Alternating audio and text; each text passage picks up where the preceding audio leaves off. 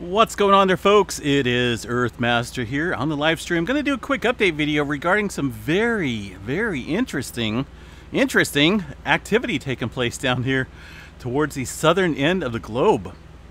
And this all comes after a pretty large 7.6, 7.5 downgraded once again by the USGS around the South Sandwich Islands. I want to show you guys what's going on down here. Some pretty crazy activity. Not too often do we see something like this and this far out. Okay, so you got the Scotia Sea. There's just another earthquake notification on my phone, which I forgot to turn off. So anyway, yeah, check this out, folks. We got a swarm of activity kicking off down here along the South Sandwich Trench, the Scotia area. A lot of plate dynamics here at work. This is kind of a subduction zone, if you will, between what do we got? The South American plate and the Antarctic plate over here. I'm gonna have to look at this here in just a second. We'll check out the specific dynamics of this plate here in a second, but I want to show you guys what's going on here. If you look up here to the north, we got a large 7.5 that struck this morning, 7.6 originally. There was no tsunami statement with this, and I don't believe there is any right now. Of course, that was much earlier. I don't believe there was one even issued. But man, these guys have been pretty slow with their network lately. We'll get back to them here in a minute.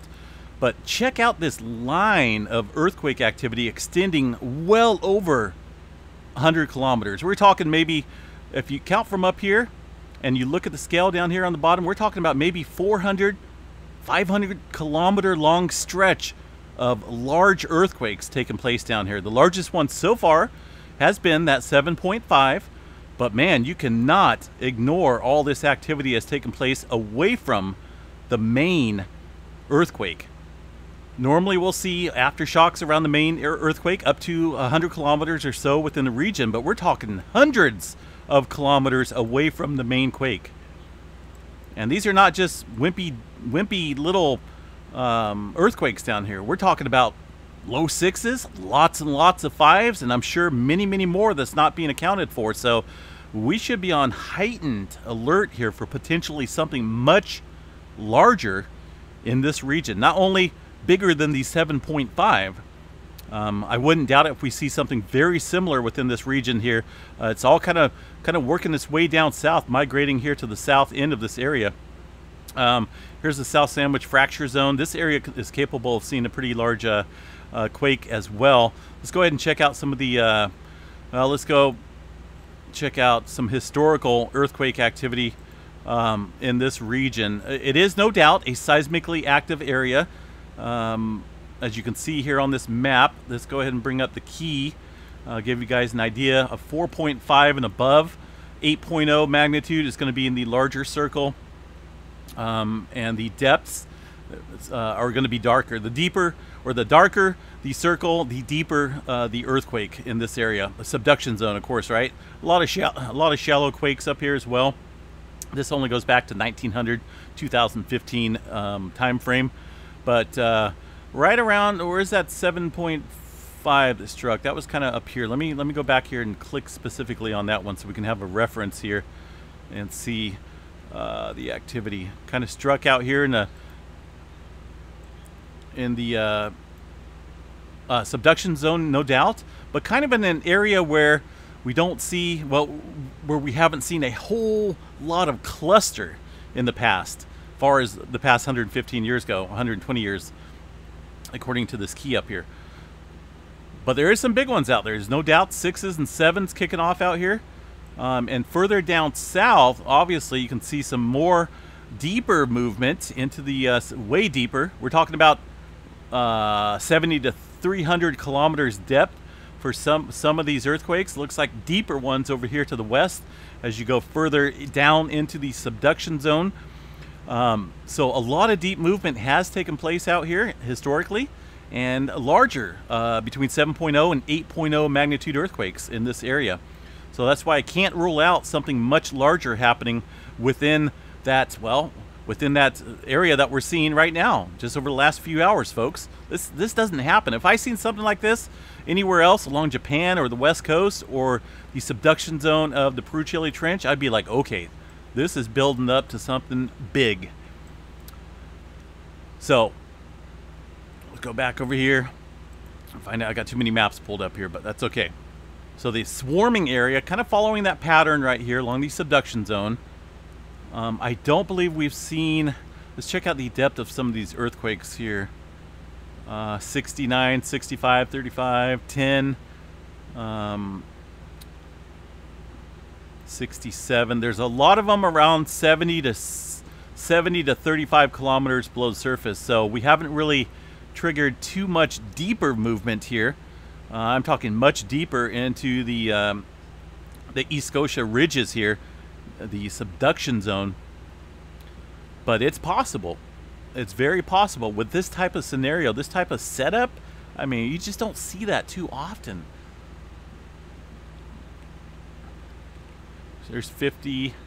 Trying to get a scale, an exact scale.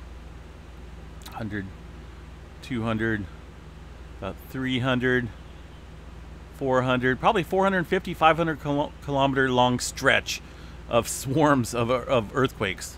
And all this has happened following the 7.5. So you can't tell me that something hasn't been woken up down here. Let's hope it ends with that, but we're looking at a little bit of migration further south here into the South Sandwich fracture zone. A little bit of different setup, but still a dynamically enhanced area when it comes to the plate dynamics in this region. Let me bring up, show you a simple plate tectonic map of this area down here. Zoom in, see if I can find something a little bit on the not so complicated side. Oh, here we go. Here's a kind of a good one.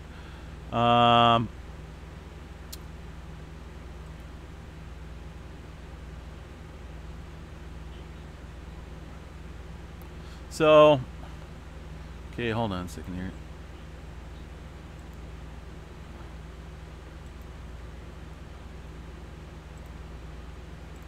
Kind of want to bring this up a little bit larger, folks, so hold on one second. Kick this up here. Is it in here? Nope.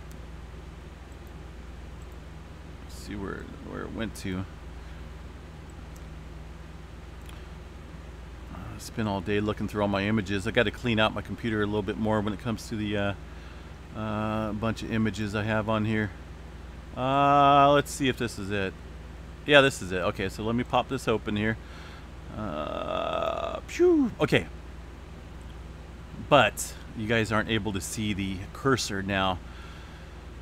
But go ahead and take a look a little bit. Let's go ahead and zoom into this area down here. South America. You got the Sandwich, right? Kind of shows the Sandwich on there. Sandwich Islands. Not the best quality map here, but kind of give you guys a little idea of that subduction zone. The subduction zone is right there where it says Sandwich.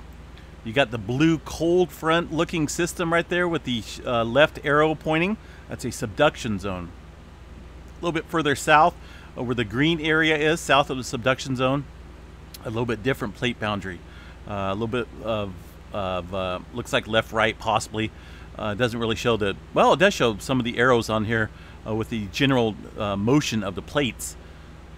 So all that action kind of moving towards the west, southwest, further towards the Scotia plate, the Antarctica plate getting in on some of that action as well. That's why I think we could see something triggering just south there on that green zone, that green fracture zone that extends west to east at the bottom of the blue cold front looking system, which is the subduction zone area. All that movement kind of going over there in that area. So I think, oops, I almost ended the I almost ended the whole OBS software, which wouldn't have been good. So something to definitely watch here, folks, very closely, as this swarm of activity is just ramping up, man, ramping up, and just a train of activity.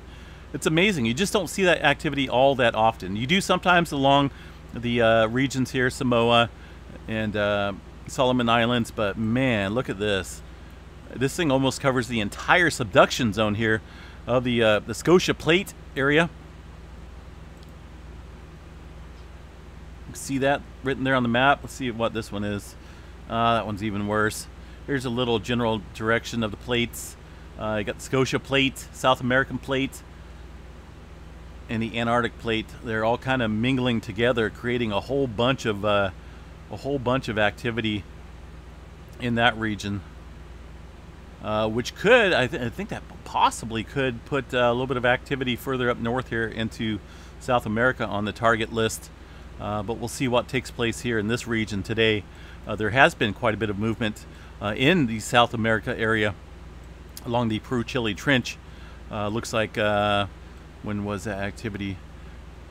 All of that activity in the South America region looks like prior to the 7.5 that struck this morning, or a little bit ago, in that area. But we definitely want to keep an eye on that, folks. A bunch of sixes.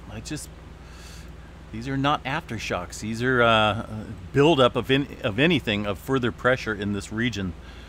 So be on heightened alert in this area. I'll go ahead and look at, we've seen the South America activity. A lot of deeper movement over here in the Fiji Islands area. Most of that looks like prior to the 7.5 that struck down here. A little bit further movement along the coast in the Cascadia subduction zone, seeing some ridge movement in the Gorda Ridges out here in the Pacific, just offshore.